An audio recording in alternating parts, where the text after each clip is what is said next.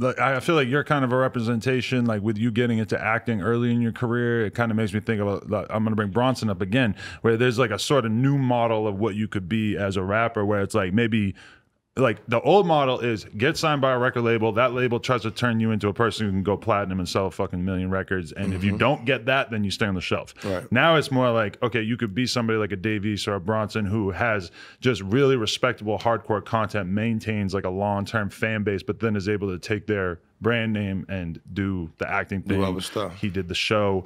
You know, that kind of thing is in a way that seems like a much more like stable long-term thing. You know what it is? Because at the drop of a dime, you got your core fan base that you created with your music. So I could always go do that. You know what I mean? So why not venture off into other things to just, you know, expand my own brand, expand my name. It just make more sense to me. You know what I mean? And it creates fans from different lanes. You know what I mean? Like the rap, it brought the hood. You know what I mean? Like people when I popped with the rap, the hood came. You know what I mean? The acting brought the women. You know what I mean? It brought the kids, like, you know what I mean? The older lady that would have walked right by me, she stopped me, she noticed me, like, so it's just, you know, it's expanding everything. You know what I mean? Just me jumping into these different lanes is making me more of a household name. You know what I mean? And that was the goal from the jump. Yeah, it's interesting because like Exhibit did Pimp My Ride because he acknowledged that his career basically wasn't working. Like he wasn't selling the amount of music that he was supposed to, blah, blah, blah. So that was like what he went to. And the old like rap logic was like, you don't do the acting thing because it'll make it so people can't take you serious as a rapper. But it feels like with the brand that you're building overall, that doesn't necessarily have to be the case. Nah, I feel like, cause I watch so many people do it. I watch Meth do it. You know what I mean? The dude I'm actually portraying, I watched him do it early. Yeah, that's true. He did it very early, like, Nas was in Belly. All of them, that was early. Like DMX was the star of that film.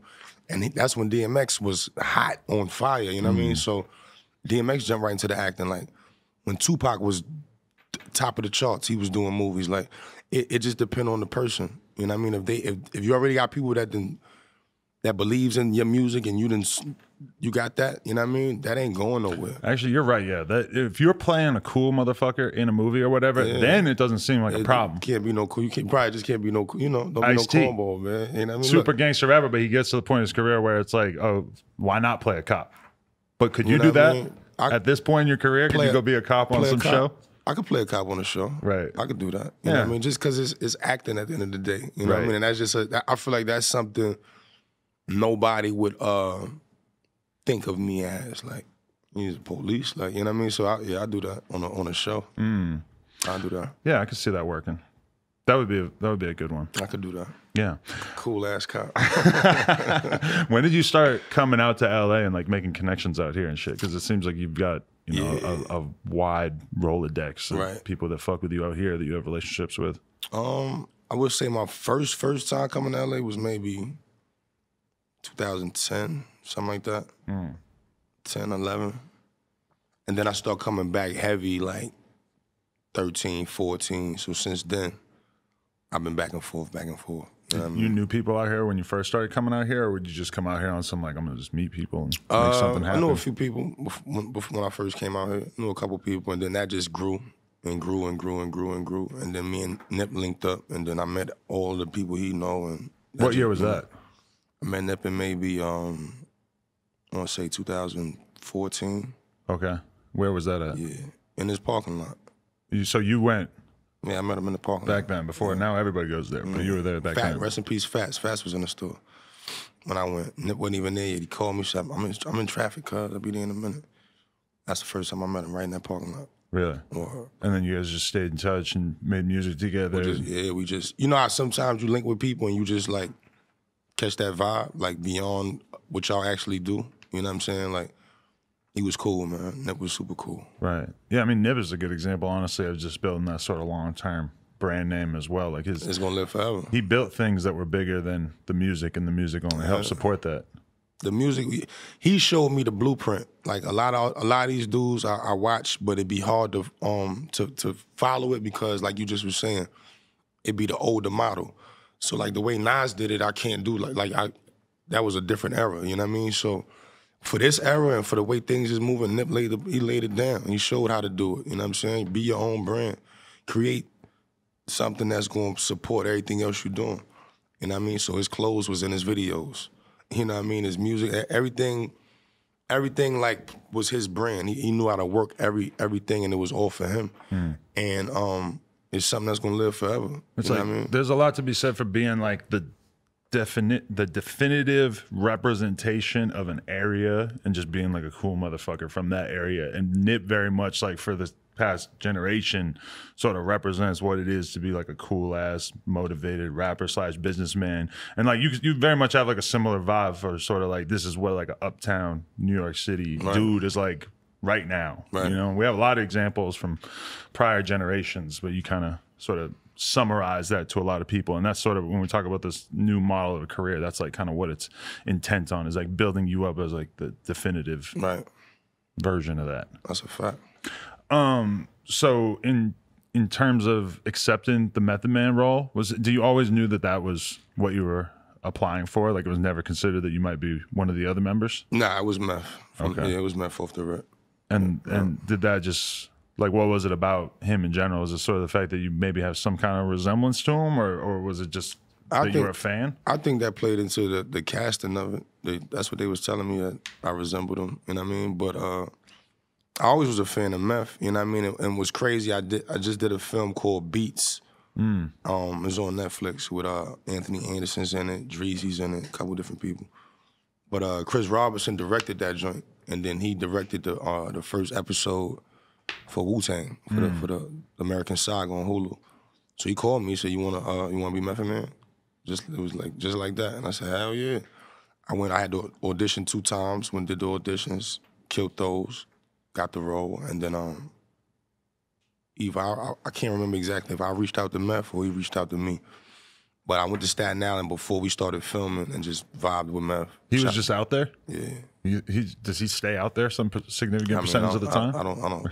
He was just there for the day? I don't know where Meth lived, you know, but we linked up in Staten Island, where he's from, you know what I mean? And we went over the script, smoked, vibed, just chopped it up, you know what I mean? So you were on the ferry?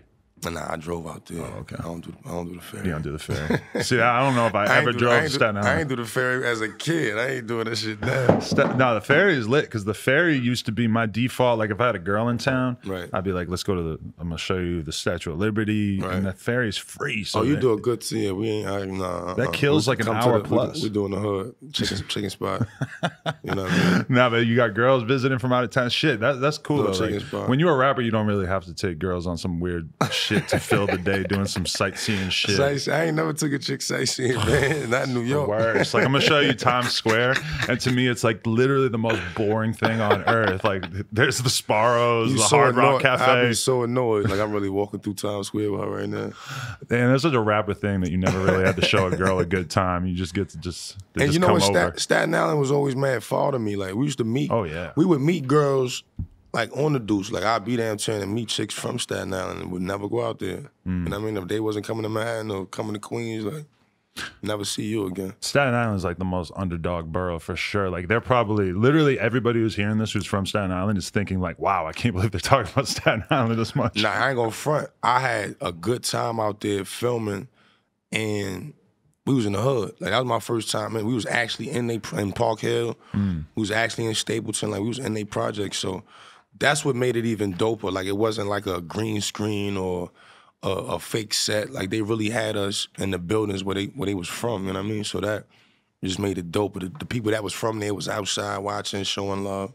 So that was love. Do you feel? Shouts to Staten Island. When you look at the current generation, though, do you feel like at all, you know, not happy with the fact that it feels like the younger generation is really not that knowledgeable about the hip hop legends? Any of that, you know, because like when I think about the kids in Staten Island, I'm just wondering. I'm like, I wonder to what extent they really have listened to Wu Tang and understand. Now the kids now, right? Yeah.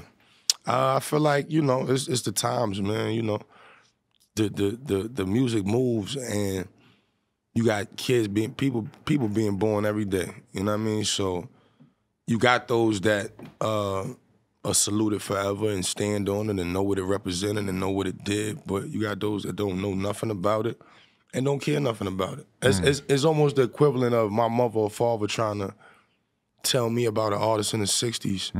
You know what I mean? That was like probably that was hot in the 60s. Like, and you could probably hear the songs and totally be like, yo, that's a dope song. That's dope song, but you don't know about their life. I don't know nothing about nothing. It don't move me. I don't care, because that was way before anything I know. You know what I mean? So I understand the youth, you know what I mean, as far as that goes. But if you from any part of them eras, you know what I mean, that time, you're supposed to salute that. You know what they did. And it's crazy too, because like there are projects from that time period that it's like nowadays everything is just dropping. Like, you know, your project is out, but there'll be some new project. Even for, you know, people that like that type of music and stuff, you know, give it a couple of weeks, there'll be some new album out that people will be talking about like crazy. And it just feels like that's why we have to be so obsessed with Illmatic and Reasonable Doubt and all these things, is because we've listened to those projects hundreds and hundreds of times.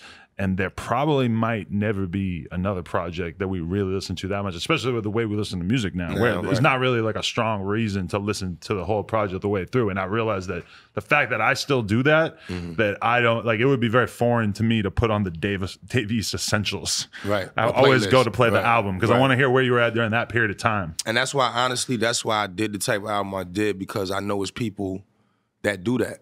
You know, I don't just conform to what's going on now or the trendy, like, you know what I mean? Like, all these playlists, I don't knock them because it's dope, but when I give you my body of work, I want you to go play that. You know what I mean? Like, go sit with that. Same way you would have went and sat with a Jay-Z album or a Nas album. Like, I feel like that's lost. Like, nobody do that no more. You might go to get somebody album, and whatever singles they dropped off it, you go straight to them.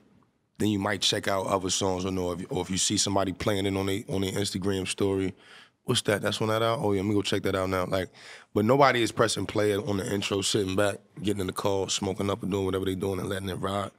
You know what I mean? But I know there are a few people out here that still appreciate that. You know what I mean? So that's why I wanted to do my project.